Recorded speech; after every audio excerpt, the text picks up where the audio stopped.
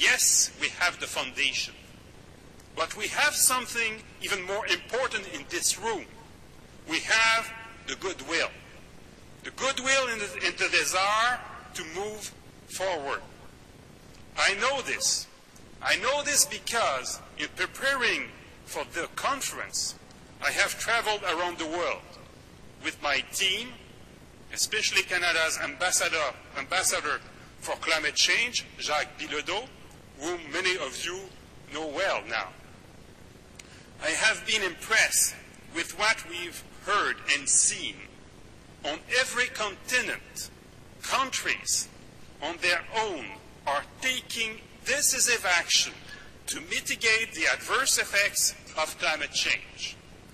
We need to learn from each other and to improve our capacity to act in our own countries and at the global level.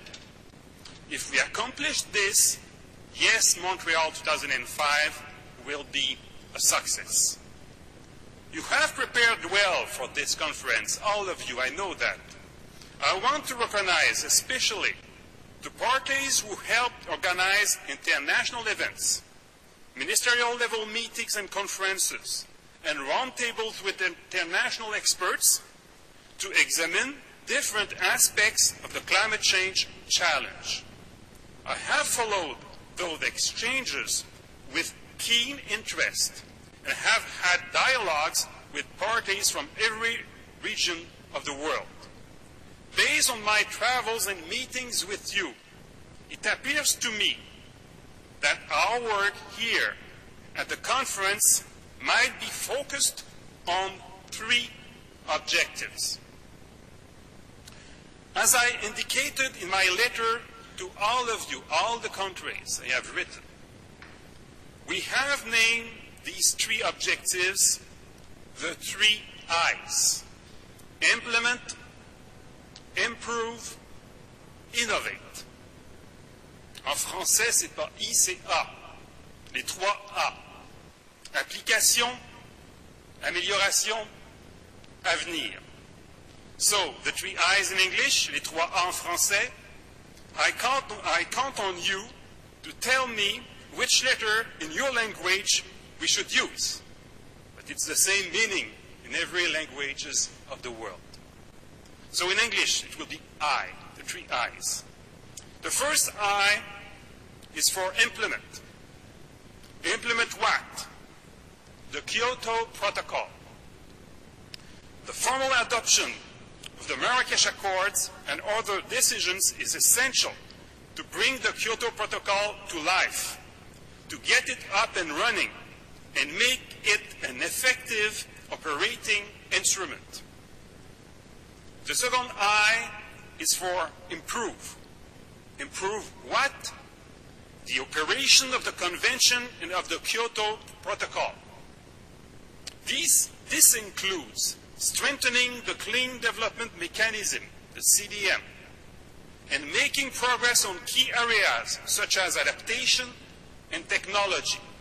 The CDM, I wonder if there is one country that did not speak to me about the CDM.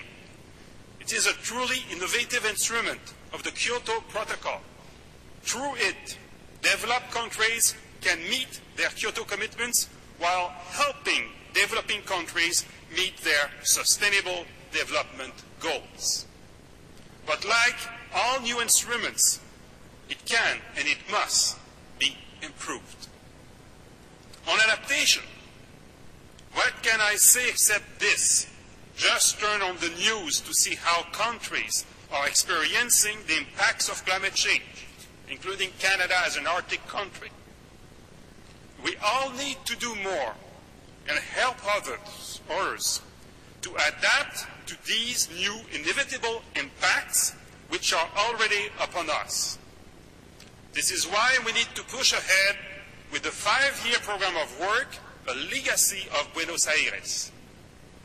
Regarding technology, we have to speed up the transfer of the very best existing technologies as well as the development of the new ones that will lead us to the technological revolution that we need.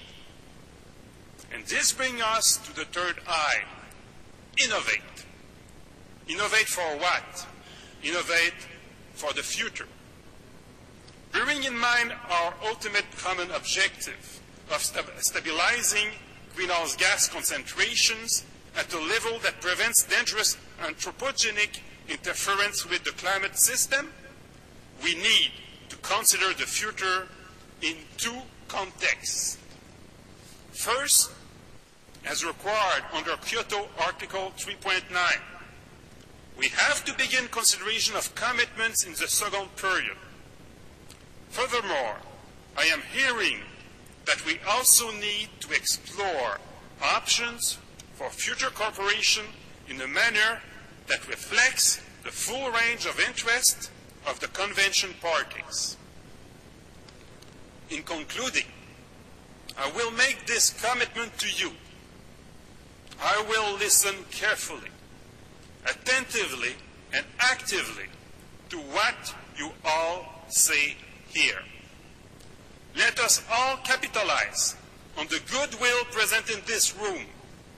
Let us capitalize on the actions we have taken so far, on the successes we have achieved. Let us be driven by the responsibilities we have in field, responsibilities to our respective countries, to humanity, to our one and only planet. Let us seek consensus for outcomes that move us all towards substantial solutions. Let us set our sights on an effective, more inclusive, long-term, international approach to climate change. Merci beaucoup. Thank you so much.